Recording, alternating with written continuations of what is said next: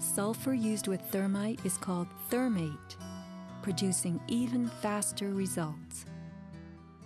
Dr. Stephen Jones performed chemical analysis on the previously molten metal. He sent a sample from this 40-pound chunk of previously molten metal from one of those meteorites. He finds that it's predominantly iron, so we can rule out aluminum from the jet plane. It has small amounts of aluminum, sulfur, and potassium, and manganese and fluorine in abundance. Manganese is from the potassium permanganate, commonly used as an oxidizer in thermite. Fluorine is also used in sol-gel type thermite charges. So these appear to be the thermite fingerprint. Gel explosives are a super thermite, tiny aluminum particles in iron oxide in this sol-gel. They can be cast into shape.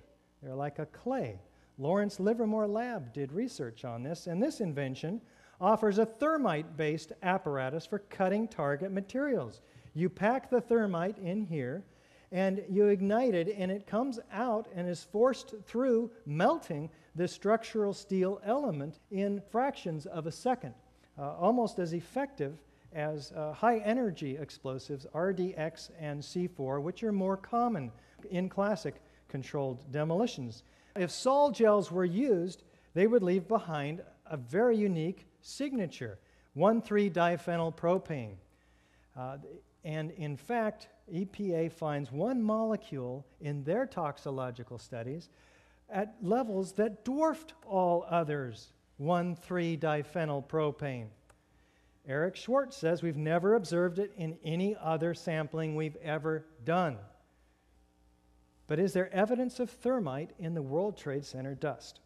Dr. Jones received no less than 4 separate samples of World Trade Center dust, some of it from Jeanette McKinley's apartment across the street, where the windows blew in and filled her apartment with dust. Another sample was found like 10 minutes later on the Brooklyn Bridge. Well, he takes this and he puts a magnet over it, and he finds that there are small particles that come up to the magnet. Some of them are angular, some of them are round. They look like this. In fact, he calculates by the weight of the amount of these spheres that he finds in the dust that there must have been about 10 tons for all of the dust that was available. They're about a 1/16 of an inch in diameter, the largest ones, and most of them, though, are smaller than a human hair. What could produce such an incredible array of microspheres? Well, if you had thousands of cutter charges going off in the columns and beams throughout the building, and they were under this incredible pressure, what you'd see is something like this. Tens of thousands or millions of tiny droplets. What's the shape of those droplets? When a liquid is dispersed like this, its surface tension forms itself into almost a perfect sphere. In the case of molten iron, those droplets cool and they fall along with the dust everywhere. We have iron, manganese, and in the case of this known thermite signature, it matches basically. In other words, we have a controlled experiment to compare the results against. Dr. Jones is not the only one who finds these iron-rich microspheres. The EPA finds them in all the dust in the toxicological studies they're doing. They have no idea where they came from. They sweep it under the rug. It has only one possible formation, and that is from liquid molten iron under extreme pressure. R.J. Lee finds the iron-rich microspheres on top of the Deutsche Bank building in their toxicological studies. Well, Dr. Jones concludes that given the mix of trace metals present in these high concentrations in the dust, such as zinc, copper, manganese, and the formation of iron-rich aluminum spheres, it's clear that significant aluminothermic reactions occur, and he can reverse engineer this and suggest to us that there must have been in the thermite mix powders of aluminum, iron oxide, copper oxide, zinc nitrate, and potassium permanganate.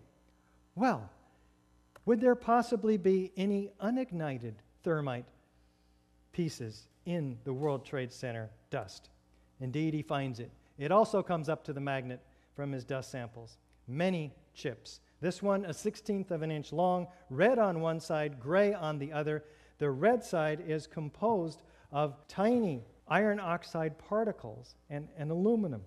In fact, he does an XEDS on this stuff too, and he finds a little bit of sulfur, more aluminum, lots of iron, and manganese. And compare that to the traditional thermite, it's also a match for unignited thermite. This stuff is not made in a cave in Afghanistan. The Lawrence Livermore Lab came out with papers only a year or two ago about this stuff.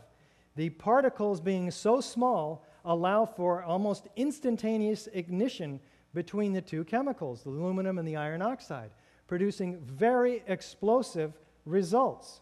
Los Alamos Lab and Lawrence Livermore Lab have produced these results. Then he continues his study and finds additional chips that are partially ignited, with spheres embedded in them, indicating that the source of the spheres is, for all intents and purposes, identified very clearly. With Dr. Jones and his small team of scientists, through EDS, XRF, and WDS, identifies the components of these spheres and chips, predominantly iron, along with aluminum, oxygen, silicon, 1,3-diphenyl propane. The results, coupled with the visual evidence, he says, at the scene, such as the flowing hot liquid metal, providing compelling evidence that thermite reaction compounds were deliberately placed in both World Trade Center towers and Building 7. These results are documented in a peer-reviewed journal.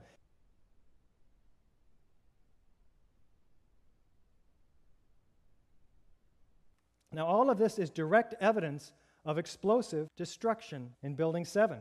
We'll jump back to only Building 7 now. Now, none of these characteristics can be explained by fire, let alone all of them. Let's listen to what FEMA did conclude, because it is interesting. Evidence of a severe high-temperature corrosion attack on the steel, including rapid oxidation, sulfidation, and subsequent intergranular melting. Very interesting. Remember, office fires don't melt steel. What melted this steel? Sulfur formed during this hot corrosion attack on the steel.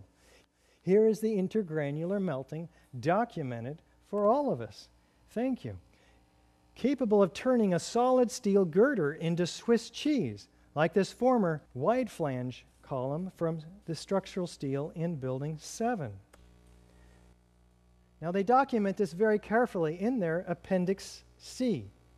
The specifics of the fires in World Trade Center 7 and how they caused the building to collapse remain unknown at this time. What? Unknown? The best hypothesis, fire plus random damage, and then complete collapse, has only a low probability of occurrence. Further research, investigation, and analysis are needed to resolve this issue. But unfortunately, for those hoping to resolve the issue, much of that evidence had already been destroyed, about 99% of it, in fact, by FEMA. In fact, 800 truckloads a day. Easily the three worst structural failures in modern history. 250 pieces were saved.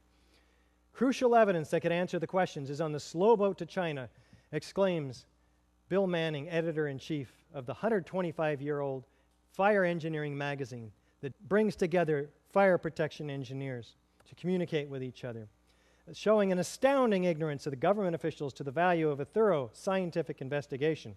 The destruction and removal of evidence must stop immediately.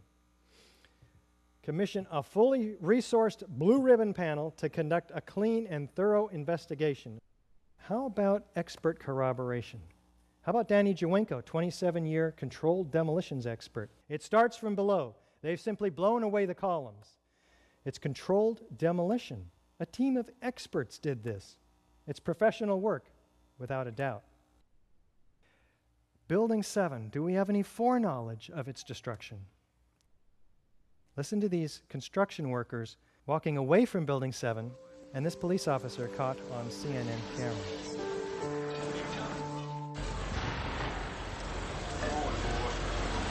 Keep your eye on that building. It'll be coming down. Building's about to blow up.